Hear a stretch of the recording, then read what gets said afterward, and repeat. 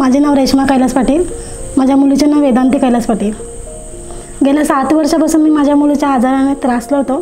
तिला नक्की काय आजार आहे हा समजत नव्हता मला। आणि कॅम्पमध्ये गेल्यावर मला तिला रक्तवाहिनी कमी आहे, चोकअप आहे असं समजलं। नंतर आमदार मनोहर भोईर यांनी मला चिकन प्रोत्साहन केलं आणि त्या आजारावर निदान कळलं मला आणि त्यांनी शेवटपर्यंत पाठिंबा दिला मला, या आजारासाठी पाठिंबा दिला। आणि या आजाराची 14 लाख किंमत सांगितली होती आजारावर, त्यांनी तिथपर्यंत मला नेऊन त्या मुलीचा आजार बरा केला। आज माझ्यापुढे धावती फिरते बघते किंवा हसती खेळती बघते ती फक्त एकाच व्यक्तीमुळे, ती म्हणजे मनोहर भोईर यांच्यामुळे। म्हणून माझे मत शिवसेनेला, माझे मत मनोहर भोईर यांना, माझे मत धनुष्याला।